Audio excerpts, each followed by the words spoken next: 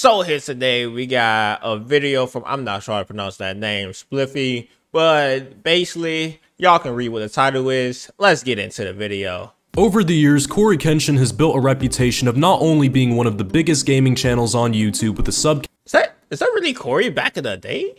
Bro, he looks way different. Count of over 17 million subscribers. He's also been known for his frequent hiatuses from the platform, where he will abruptly stop uploading for months on end, with more often than not complete radio silence on all of his social medias, which leads fans to speculate about what he is up to and when he will inevitably return. So why does a YouTuber like CoryxKenshin, with such a big fan base, decide to do this? And more importantly, how has he managed to stay relevant and maintain his viewership when so many others in his genre would quickly be forgotten about the moment they stop uploading?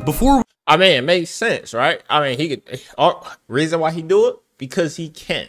Second thing is, I mean, as for why his video content stay up there is because, I mean, let's be real now, it's CoryxKenshin. Everybody know the name. Plus, I mean, he make great content. I watch CoryxKenshin, okay?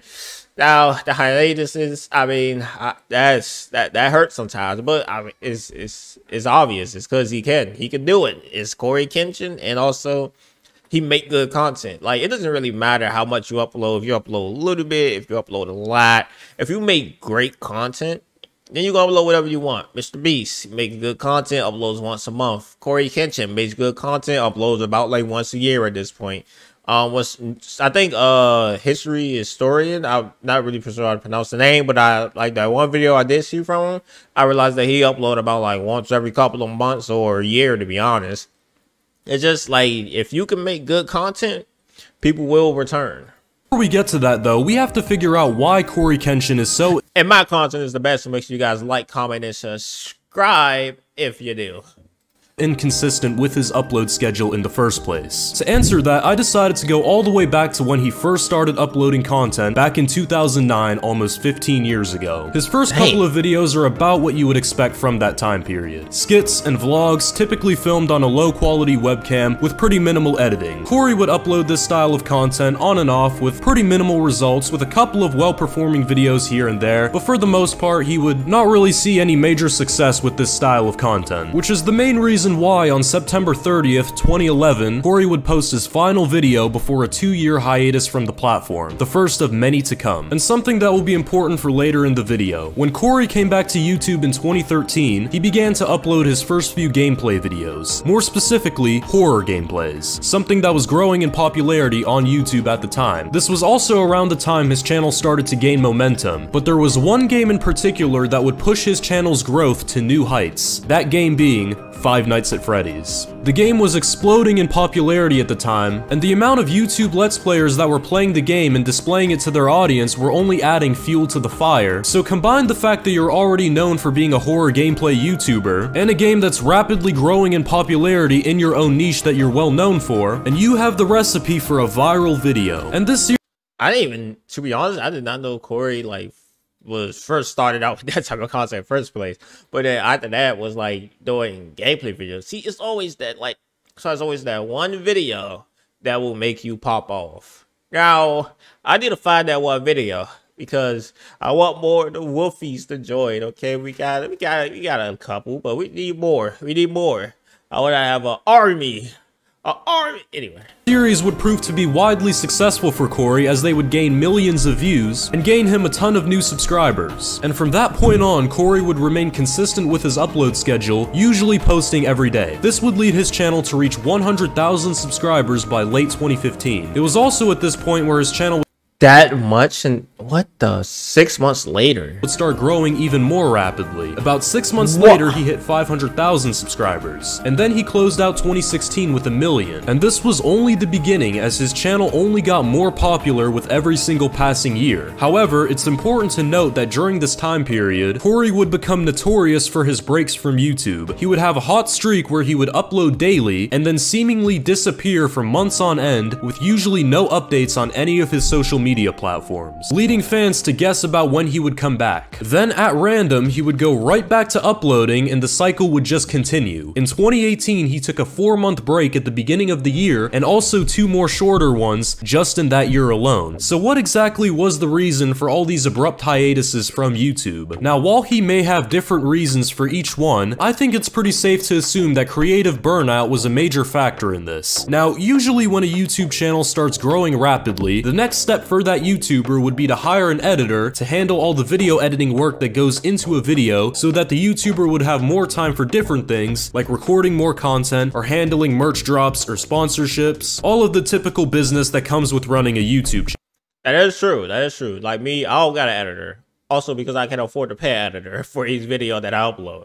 So but like most big YouTubers, yeah, they have editors and they have like, so that way, because it makes it easier, right? Like if you sit there, edit the videos and upload like every day or like however long, that's going to take way longer than you making the videos, moving it over to somebody else. Well, then you can make more of the videos, and then by the time that video done, then the editor gives you your video so you can upload it, and you give them 3 more videos, and they edit those 3 videos, you give them back, you pay him, then 3 more videos, then you also talking to the sponsors as well, while also if you have merch, doing merch, but the merch store kind of run itself once you get it up there, and then next thing you know, you out there working with sponsors, making sure one's real and fake while making new videos, adding the sponsors into the videos, moving them to the editor moves it back to the YouTube channel or to you so you can upload it on the YouTube channel. Kind of depends on if you know cool enough for your editor to give them the permission to like actually log into your accounts and all that, which I think no one should do,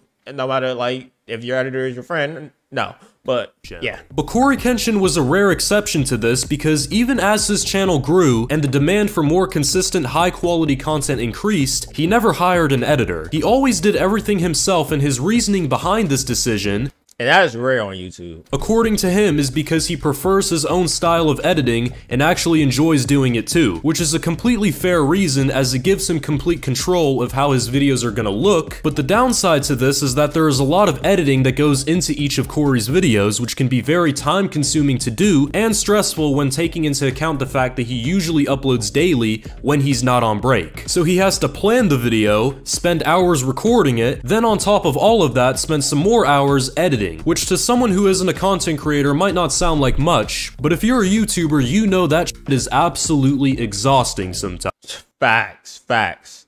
Like what? Like thinking of the video, then uploading and editing it.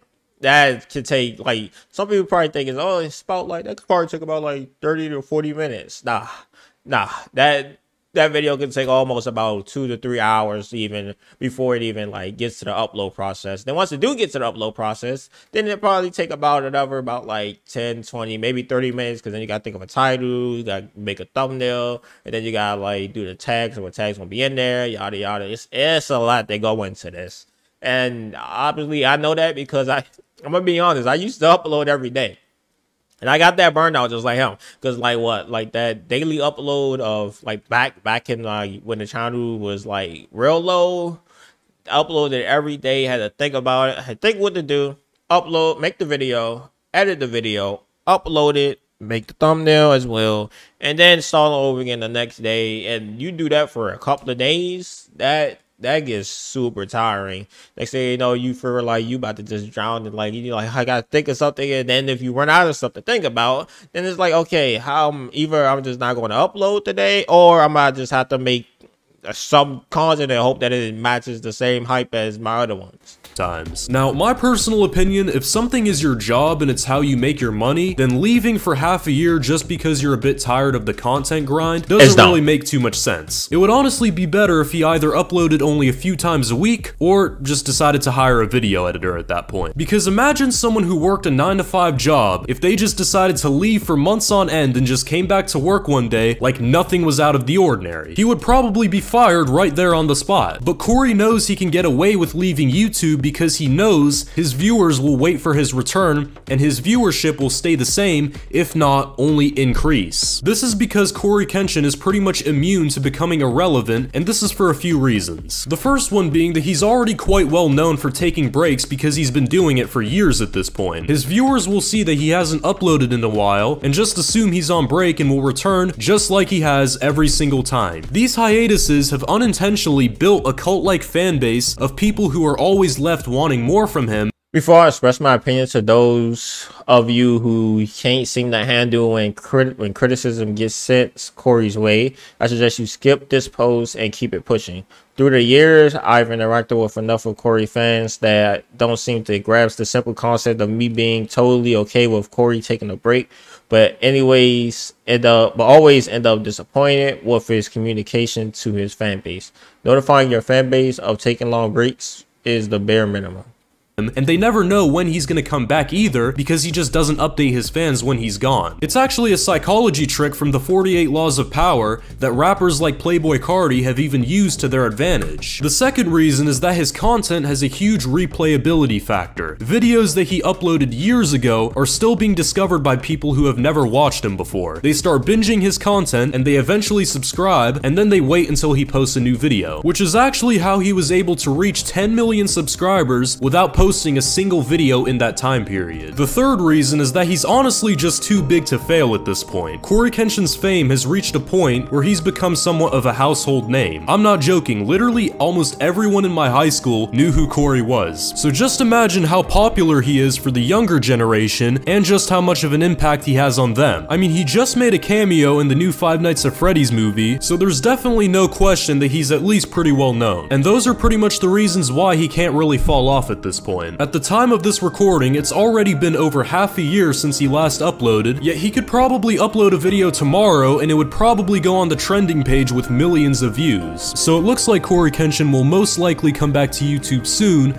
because he knows he has a very loyal fan base that will always wait for him no matter how long he's gone for, and he'll probably also take even more breaks after that if we're being completely honest here. But there's no doubt that when it comes to YouTube, CoryxKenshin is one of the most influential gaming creators out there, and when it's all said and done and he eventually leaves for good, he'll definitely be remembered for quite a long time.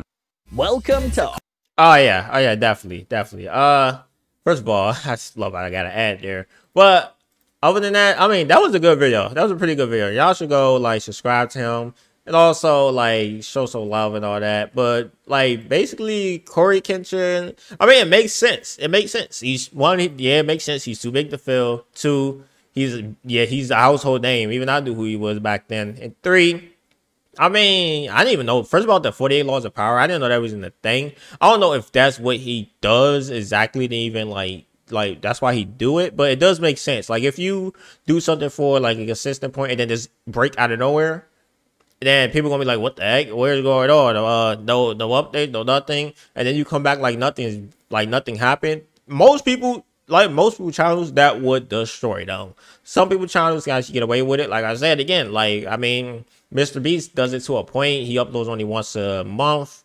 And then you got CoryxKenshin that literally does like that same thing, and it gets a lot of views. And every time he come back, he will also get more views. And that's how, I mean, it makes sense why he keeps leaving YouTube. And because, well, first, them videos do have a lot of editing in it, so doing that every day, oh my gosh.